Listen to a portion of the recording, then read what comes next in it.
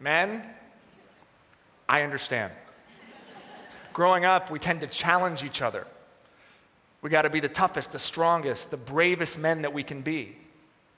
And for many of us, myself included, our identities are wrapped up in whether or not at the end of the day we feel like we're man enough. But I got a challenge for all the guys, because men love challenges. I challenge you to see if you can use the same qualities that you feel make you a man to go deeper into yourself. Your strength, your bravery, your toughness. Can we redefine what those mean and use them to explore our hearts? Are you brave enough to be vulnerable? To reach out to another man when you need help? To dive headfirst into your shame?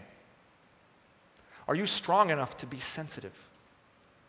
To cry whether you are hurting or you're happy, even if it makes you look weak? Are you confident enough to listen to the women in your life? To hear their ideas and their solutions, to hold their anguish and actually believe them, even if what they're saying is against you? And will you be man enough to stand up to other men when you hear locker room talk?